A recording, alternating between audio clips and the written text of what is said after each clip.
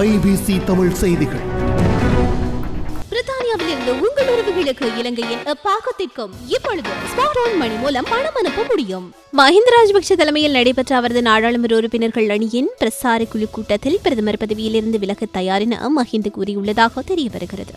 நாடாளுமன்ற உறுப்பினர் தலஸ் அலுகபெரும வெளியிட்ட தகவல்களுக்கு அமைவாகவே மஹிந்த ராஜபக்ஷ தாம் பதவி விலக தயார் என கூறியதாக அரசியல் தரப்பு தகவல்கள் தெரிவிக்கின்றன.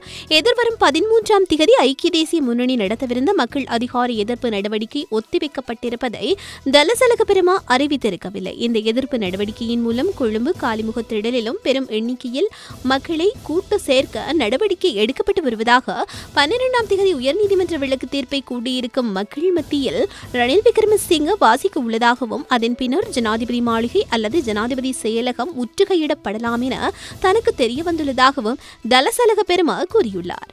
உயர்நீதிமன்றத்தில் தீர்ப்பு ஜனாதிபதி மைத்திரிபால சிறிசேனவுக்கு சாதகமாக இருக்காது என்ற நிலைப்பாட்டில் அழகப்பெருமா கருத்துக்களை வெளியிட்டுள்ளார். இதன் பின்னர் சிவில் பிரச்சினைகள் உருவாகும் சூழல் ஏற்படும் எனவும் அது குறித்து கவனம் செலுத்த வேண்டும் எனவும் எந்த சம்பவங்கள் நடந்தாலும் அதற்கான பொறுப்பு கூற வேண்டிய பங்கு மஹிந்த ராஜபக்ஷ உட்பட தமது தரப்பை சாரும் எனவும் அவர் சுட்டிக்காட்டியுள்ளார். அங்கு கருத்து வெளியிட்டுள்ள மஹிந்த ராஜபக்ஷ தற்போது தான் வெறுமனே விமர்சிக்கப்பட்டு வருவதாகவும் இதனால் நீதிமன்றத்தின் தீர்ப்பு சிறிசேனவின் வர்த்தமானிக்கு எதிராக கிடைத்தால் தான் அந்த சந்தர்ப்பத்திலேயே பதவியை ராஜினாமா செய்வது முக்கியமானது என கூறியுள்ளார்.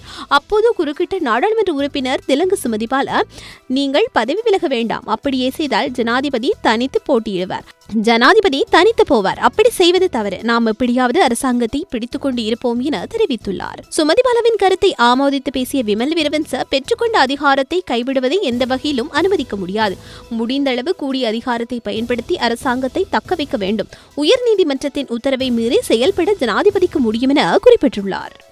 இந்த மாதிரி நிறைய வீடியோஸ்க்காக ஐபிசி தமிழை சப்ஸ்கிரைப் பண்ணுங்க. நாங்க போடுற ஒவ்வொரு வீடியோவையும் நீங்க மிஸ் பண்ணாம பார்க்கணுமா? அப்போ கீழே இருக்க பெல் பட்டனை மறக்காம கிளிக் பண்ணுங்க.